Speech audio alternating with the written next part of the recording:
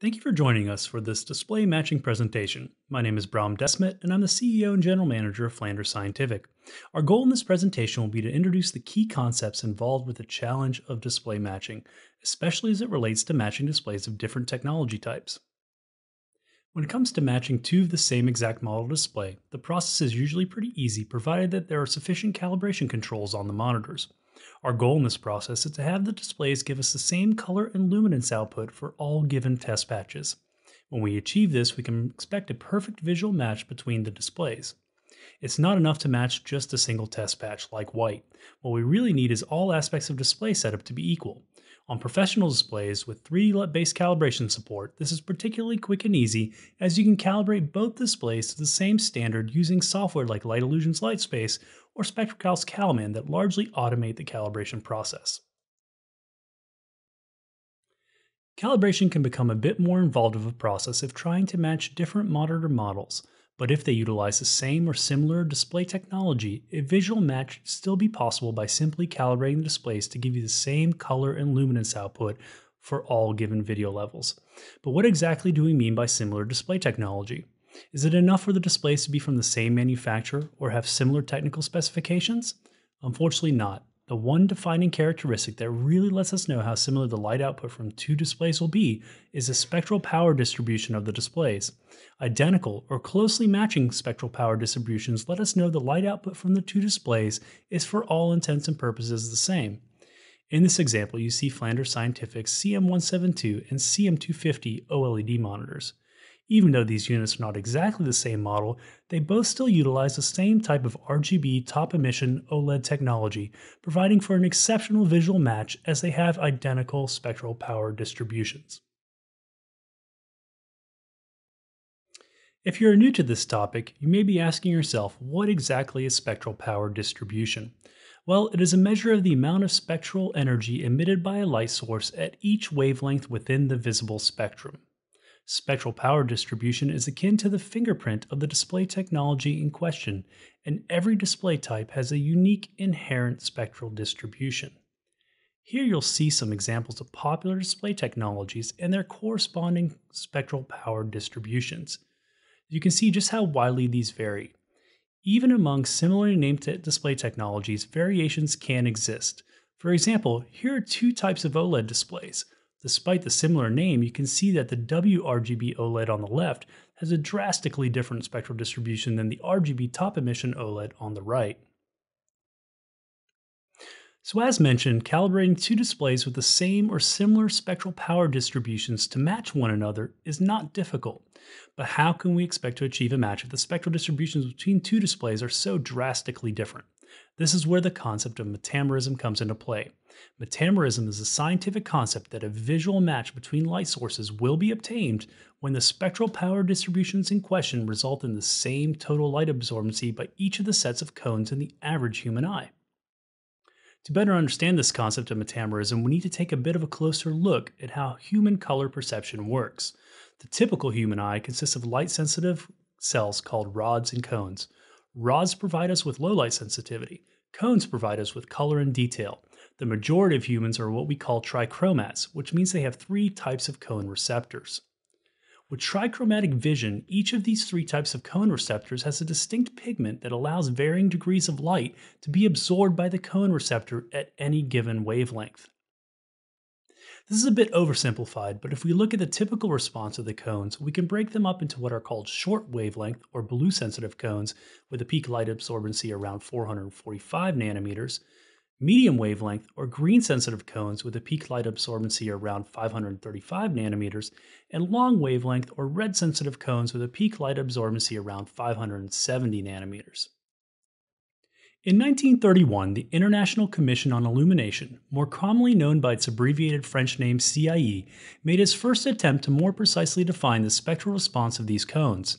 The spectral response curves defined by CIE in 1931 were based on the independent experiments of William David Wright and John Guild in the late 1920s. The data was averaged and presumably based on observers with normal vision. This then became the basis for what we call the standard observer. It goes beyond the scope of this presentation, but it is important to note that even in the early 1900s, it was understood that the field of view had an impact on color perception. A 2-degree field of view was selected to help neutralize this variable, and that is why the standard observer model is often referred to more completely as the CIE 1931 2-degree standard observer. The CIE-defined spectral cone sensitivities can be mapped to any of a number of different color spaces for practical applications.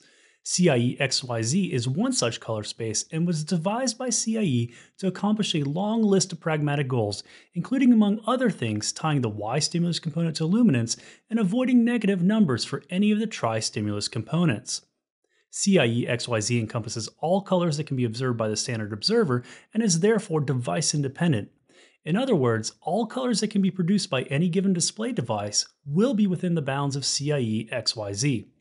There's a lot more that can be said about XYZ, but for our purposes, the important parts are the resulting color matching function and CIE XY diagram.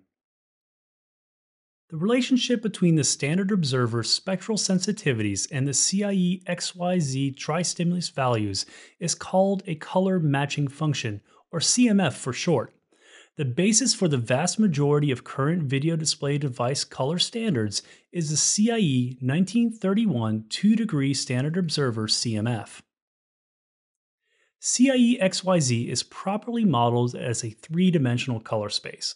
However, for easier 2-dimensional visualization, a CIE XYY model is typically used where big Y represents luminance and little x and little y represent the 2-dimensional chromaticity plot on the CIE XY diagram.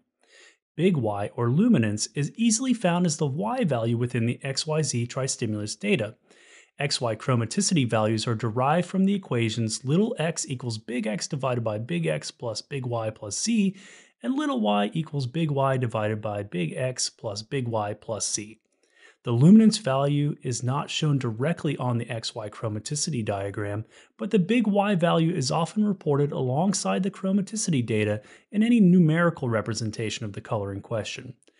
While CIE XYZ and the 2-degree standard observer CMF are at the heart of most current video display standards, the actual target values specified by these standards are more often than not the derived CIE XYY values.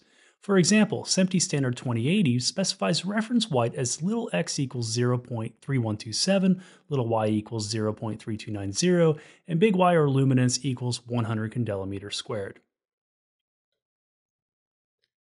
This brings us full circle to the concept of metamerism we mentioned early on in this presentation. When two different spectral distributions appear visually identical to an observer, they are considered metamers. When two displays produce the same CIE XYY values, they should in theory be metamers.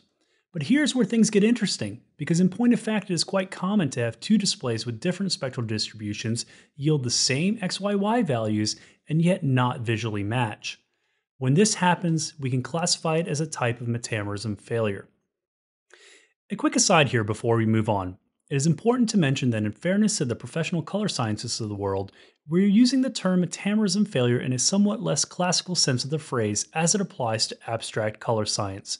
An argument could be made that what we are describing is in fact a type of observer-dependent metameric failure, but as you will see in just a moment, our issue is really with the color science model in use, so more academic definition of the problem might avoid the term metamerism failure altogether. However, for our purposes, I think it is appropriate as we are discussing a theoretical condition in which metamerism should, but fails to exist, so by all accounts metamerism failure is not an altogether unreasonable phrase to use. It's important to distinguish the display matching challenge we are discussing here from display matching difficulties caused by inadequate measurement devices. For example, a low-quality measuring device may indicate a CIE XYY match, even though higher-end measuring devices may clearly show that the XYY values are not the same between two displays. Even with high-end colorimeters, the failure to employ proper spectroradiometer-determined display-specific matrices can lead to erroneous readings. While these are real-world considerations that can further aggravate display matching efforts, they do not explain away the metameric failures that still occur even when using extremely accurate measurement devices. Instead, the fundamental issue is the CIE 1931 standard observer model's inability to accurately predict metamers with today's diverse display devices. Knowing that CIE 1931 often fails to provide us with adequate matches between display devices, you may be asking, why is it still used? As it turns out, it has been difficult to devise a substantially better color science model. Attempts at this have been made that took into account new experimental data, different fields of view, and so on, but the improvements have historically been considered too marginal to completely upend existing standards and practices. A part of this is that observer variability does actually make defining a single effective standard somewhat difficult. The distribution or ratios of the types of cones in the eye, inherent cone sensitivities, and age-related discoloring of the eye are variable from observer to observer, meaning we tend to perceive color slightly differently. That notwithstanding, with the move from the predominant use of CRTs to the wider variety of display technologies in more recent years, we've started to see some adoption of alternate color science approaches to aid in specific display matching efforts. The CIE 1931 2-degree standard observer color matching function is not the only CMF available to us. Many alternate CMFs have been devised over the years in an attempt to improve upon the shortcomings of CIE 1931. One particularly popular alternate CMF that has seen fairly wide-scale adoption with users of some display technologies is the Judd-Voss modified CMF.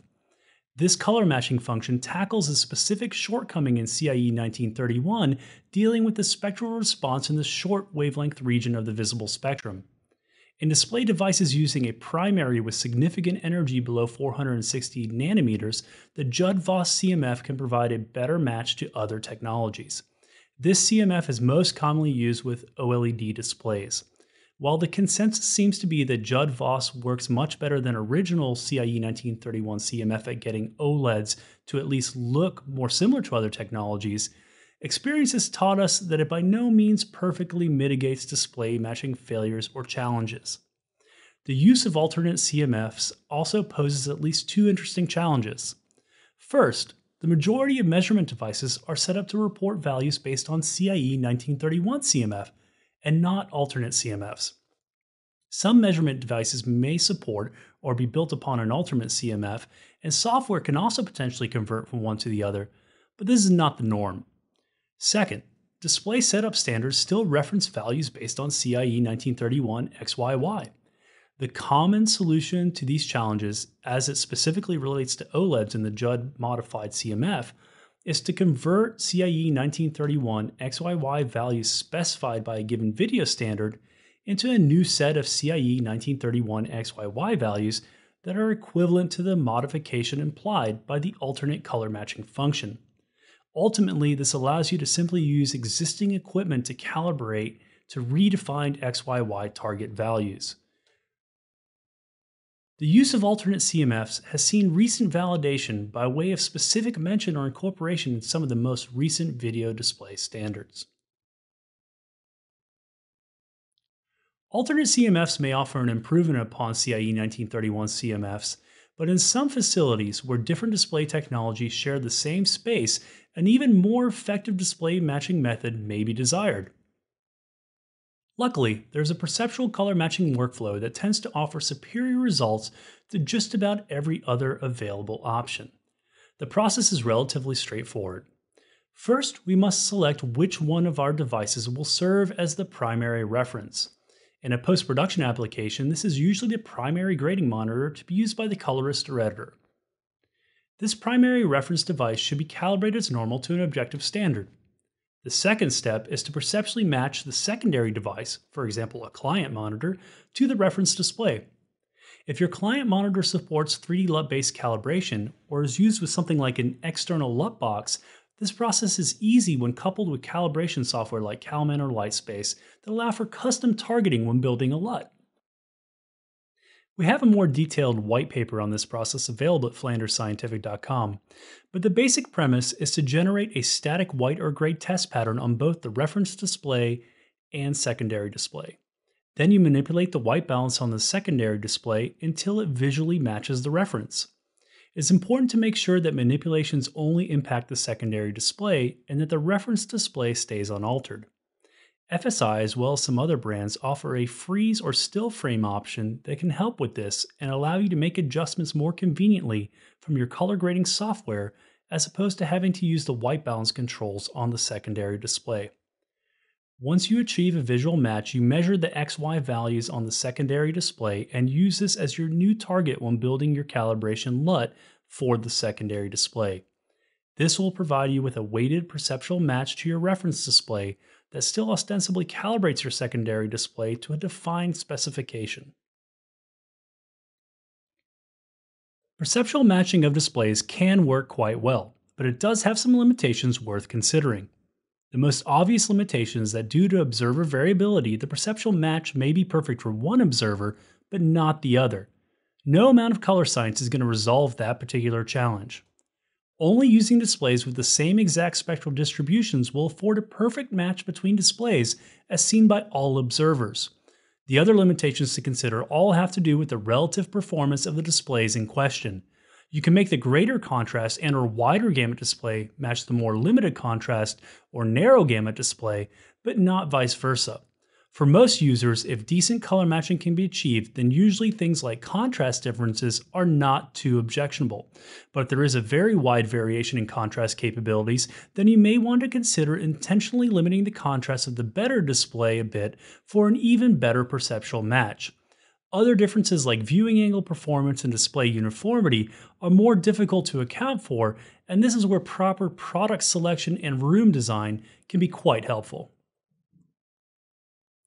It should be noted that while display matching can be a complex topic, it is also easy to overstate the significance of this challenge. The issue of display matching primarily comes up in scenarios where different technologies are used in the same viewing environment. In those applications, the potential workarounds we have discussed can be helpful at improving display matching. However, in applications where various display technologies are used, but not in the same exact viewing environment, nothing further than normal calibration to an objective standard is usually needed. The reason for this is that the human eye is a very good relative measuring device, but a rather poor objective measuring device. In other words, if you put two displays right next to each other, the average observer can spot even very small differences between them. However, you put those displays in separate rooms, the differences usually have to be fairly significant before they become noticeable or objectionable to an observer moving from one room to another. Finally, given all that we've learned on this topic, there are a few room setup considerations that we can review. First, some facilities have transitioned to single monitor viewing environments where the colorist or editor's primary grading display is the same display the clients are viewing. This obviously eliminates any display matching worries, but does not work in all rooms, nor do all operators feel comfortable in this type of setup. Another popular setup is to move the colorist's primary reference display out of the line of sight from the clients in the room. This mitigates any display matching issues for client viewing, but again, it is not a one-size-fits-all solution.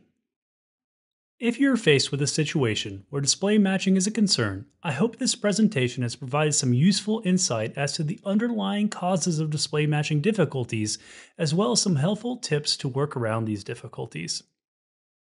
Do you have other topics or questions you'd like to see us cover? Let us know by emailing vlog@flandersscientific.com. To learn more about Flanders Scientific and the products we offer, visit our website at flandersscientific.com. Thank you for joining us.